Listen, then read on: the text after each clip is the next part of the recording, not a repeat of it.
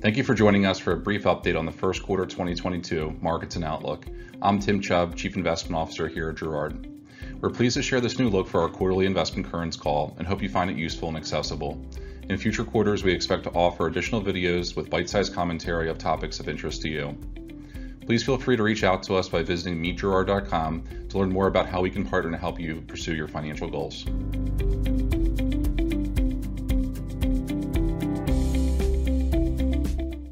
Let's begin with a review of the global markets, which were challenged across the board in the first quarter of the year. You'll see that all major diversified benchmarks declined by 5% or more, with little distinction between stocks and bonds, US and international.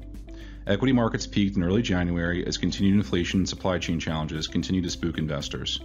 In February, Russia's invasion of Ukraine upended the geopolitical landscape, with oil briefly moving above $130 a barrel. Emerging markets in particular were hit both from the Russia exposure, but also with fears of lower growth and increased instability in emerging economies. By early March, major indices including the S&P 500 found themselves in a correction, defined as down 10% from its prior peak. While mid-March saw a significant rally off the bottom as the Fed's first rate hike was received positively, we've lost some ground of the momentum in the early half of April.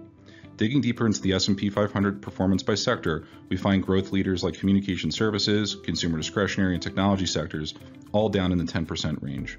While energy was up nearly 40%, it represents just 5% of the index and was not much of a help. This, along with the strength in utilities, drove a significant divergence between growth and value styles.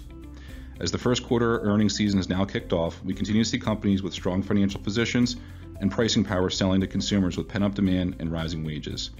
Consensus for corporate earnings growth remains around 8 to 10% this year, and the forward-looking price-to-earnings ratio for the S&P 500 has declined to almost 19, much closer to its long-term average. Offsetting this is the reality that supply chains continue to remain constrained, and slowing economic growth could be further stifled by the Fed policy missteps as they take on the historic inflation challenge. While investors generally understand that investing in stocks entails risk and plenty of volatility, we usually do not expect the same from the bond market. The first quarter was historic, with the worst performance in fixed income markets in nearly 40 years. Many investors view fixed income markets in two different buckets: a risk-reducing investment-grade core and a return-seeking satellite that is more equity-like with exposure to high-yield bonds or those corporate bonds below investment grade, international, and other risk assets. Unfortunately, both of these areas of the market were hit at the same time, which is somewhat unusual. This was driven by interest rates moving higher as the 10-year Treasury yield moved up nearly a percentage point to 2.38% as investors demanded higher returns in the face of persistent inflation. At the time of this recording, the 10-year has now reached closer to 3%.